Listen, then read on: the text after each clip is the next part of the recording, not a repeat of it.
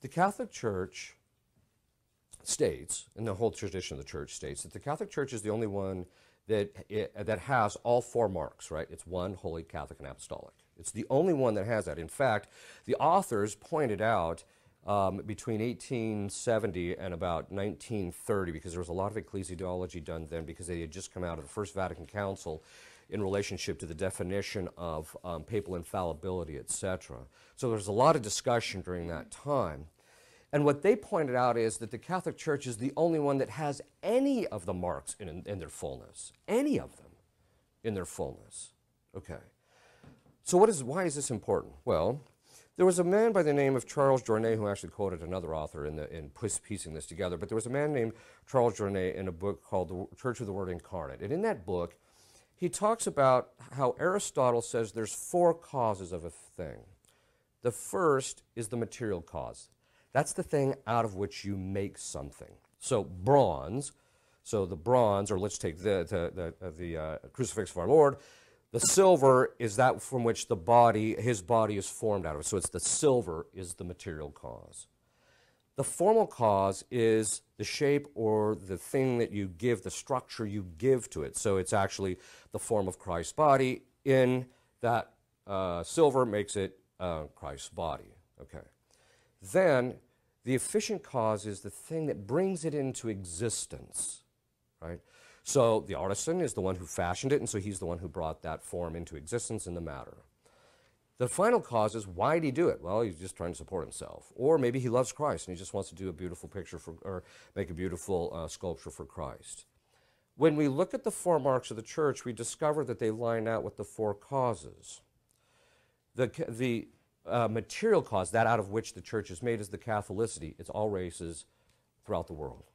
Those are it's the people out of which the Church is made. The formal cause is the unicity of the Church, because it's through actually the papacy, which is the principle of unity, which they defined it at Vatican I. The principle of the papacy is what unifies the Church under a single head, and so it's what gives it form in a certain sense. Then the efficient cause is the apostolicity, because it's through the apostolicity, through the bishops and the priests, that people are baptized and brought into the Church, and so it's what gives the Church existence in that sense. The final cause is the holiness. That's why he made the Church. He made the Church to make us all holy.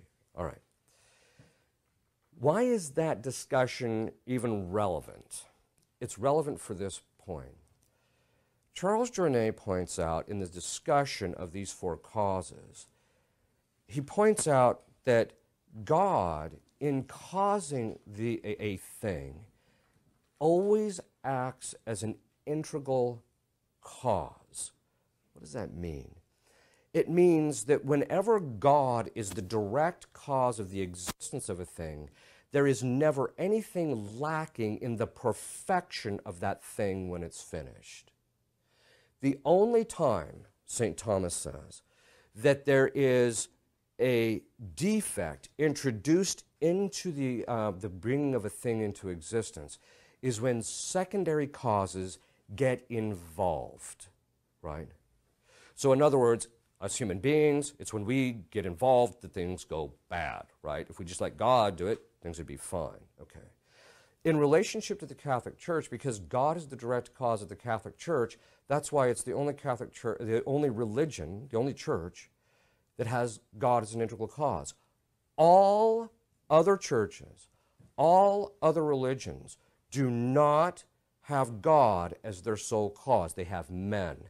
Martin Luther, Henry VIII, Muhammad, all these guys were guys who introduced defect into their religion.